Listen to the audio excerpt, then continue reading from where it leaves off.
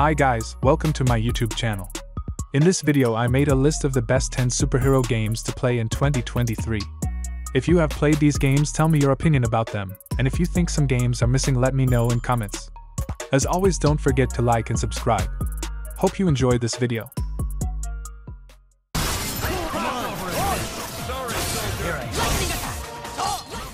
As far as fighting games go, this game sets a precedent for all following superhero games, especially in the form of combat dynamics. Every character on the roster, which has grown substantially from Marvel vs. Capcom 3, has its own unique playstyle. Either you start out super weak and must perform tasks to grow strong like Phoenix Wright, or you must learn strategic differences between powerful attacks like Ryu. A genuine love for the source material on all sides is seen here, with complex and fun to look at environments, as well as energetic themes for each character. The game stuck in 7th due to a lack of game modes, and the online play has become complicated due to its age, despite it being a great game to play with friends.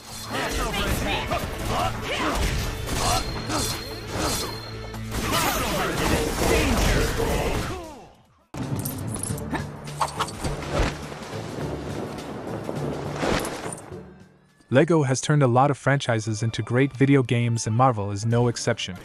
Given that most gamers felt that LEGO Marvel Superheroes is better than LEGO Marvel's Avengers, shows just how great the LEGO game is, as Marvel's Avengers was a solid effort as well. Like LEGO Marvel's Avengers, LEGO Marvel features Iron Man, Hulk, and Captain America as playable characters. But that's not all, as where Marvel Superheroes really takes the edge is the inclusion of Spider-Man, Wolverine, and a ton of other fan-favorite Marvel characters. And with the added dollop of that classic LEGO game humor, it makes for a hilarious but sweet game.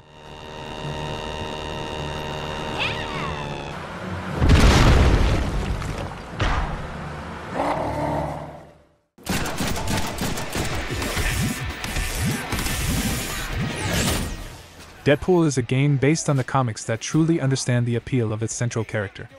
It's fast-paced, witty, random, and confusing in a fun way. The highlight is in the combat, with varied combos and weapons for chopping up enemies to the tune of Deadpool's insane inner dialogue. Like other superhero games applauded for their combat, moves and weaponry can be upgraded by the simple skill tree, adding variety and over-the-top combos, all animated seamlessly. On the downside, it's ugly, and you gotta be down for the never-ending banter, which can be a lot. Send in reinforcements! Here comes the cavalry.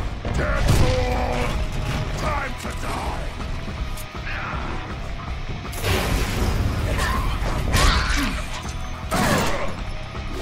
Hit him while he's stunned.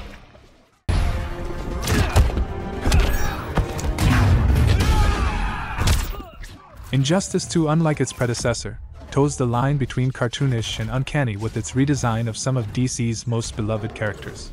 While its story may be lacking compared to the best DC superhero video games, it's a far more interesting take on individual relationships and personal arcs than its predecessor. By the merit of a better graphics engine, it also manages to way outdo Injustice Gods Among Us visually. The game's got great character movesets and design, as well as tight controls. It's mid-rank thanks to the microtransactions, and the minimal effect our choices make on the storyline, save the very end.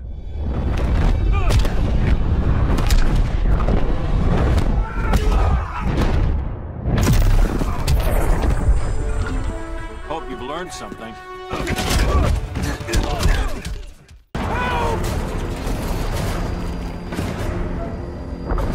No!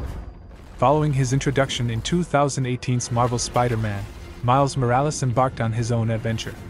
Marvel's Spider-Man Miles Morales continued the story of Insomniac's 2018 game, but with a focus on the newer Spidey.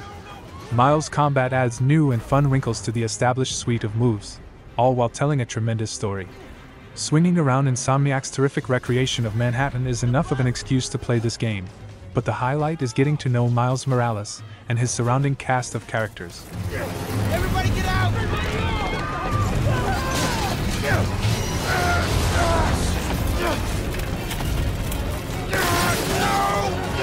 Don't worry, I got you!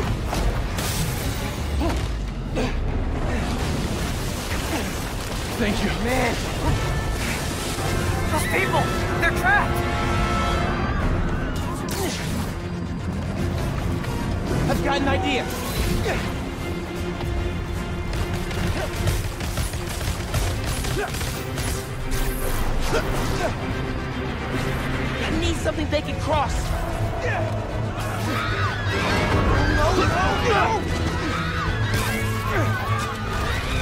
about this!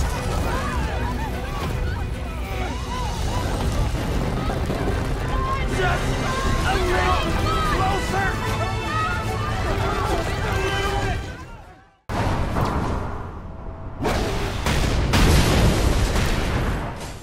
Saints Row 4 transformed the postmodern sandbox into a profane riff on the Matrix, and it's an absolute blast to explore and destroy as you see fit. You're faster than a speeding bullet and more powerful than a locomotive, exploring the virtual city of Steelport just like Superman would, were he a sociopathic, deposed president that loves Biz Markie. That alone makes the game worthwhile, turning the simple act of moving from one place to another into a high-speed adventure. But toss in progressively more intense powers you unlock as you go, and ridiculous slapstick comedy. And it's a game that's hard not to love.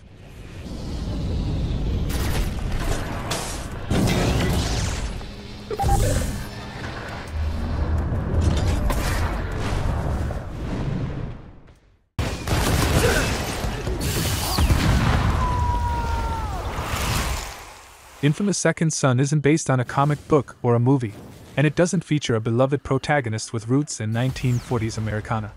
Instead, Delsin Rowe is a hero for the modern age, a charming delinquent who discovers he can absorb other superheroes' powers and struggles with the choice between using them for good or whatever he damn well pleases. While the first two games have their charms, Second Son is a fuller package, with tons of side content and visual flourishes that make the heroes and the city they're trying to save feel alive. Plus, it gives you access to the sort of raw power you always want to get your hands on.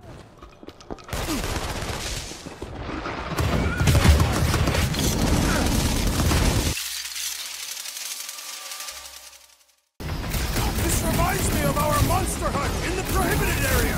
I think you mean the quarantine. What makes Guardians of the Galaxy the game exceptional is exactly what made the film great: the characters. Your role as the leader diversifies combat, as you're mostly directing the rest of your crew with all their unique abilities to complete missions. The writing in this game is truly one of a kind. Quill's interactions with the rest of the Guardians, displayed as dialogue options during and between moments, are hilarious and heartfelt. Bopping along to 80s hits while bantering with the Guardians is peak superhero fun. The story isn't groundbreaking, but it also doesn't feel inconsequential and matches the tone nicely. While a relatively short game with unnecessary puzzles that are just meant to be padding keeps it in third, this game deserves far more attention than it gets. I can't believe those snow monkeys got the jump on us! We are on their turn!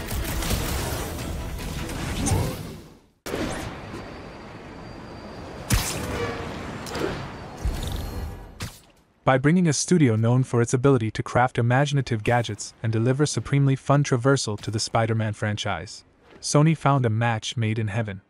Spider-Man excels in its web swinging and combat, but it truly sets itself apart in its storytelling. Insomniac delivers a narrative that's as focused on Peter Parker and those around him as it is his alter ego, while also nailing the feel of those beloved characters. Just like in the comics, Insomniac's interpretation of Spider-Man is at its best when the life of Peter intersects with the duties of Spider-Man. This game is not only the best Marvel game ever released, but it's an exciting jumping-off point for what could become an enormous and promising universe.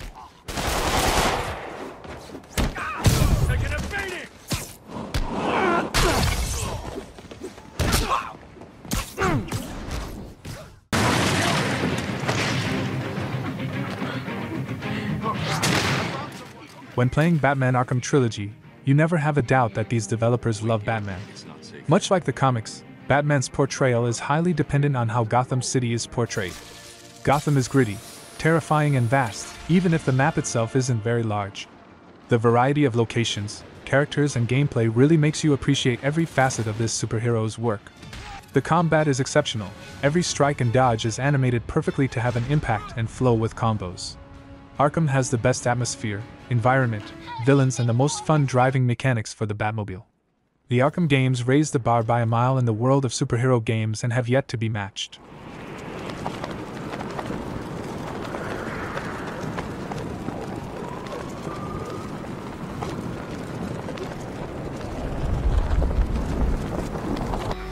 I'm calling off the pursuit.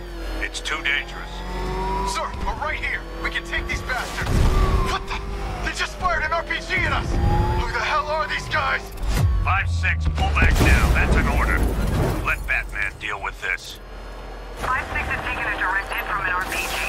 They're gone, sir. Don't worry, Jim. He's mine.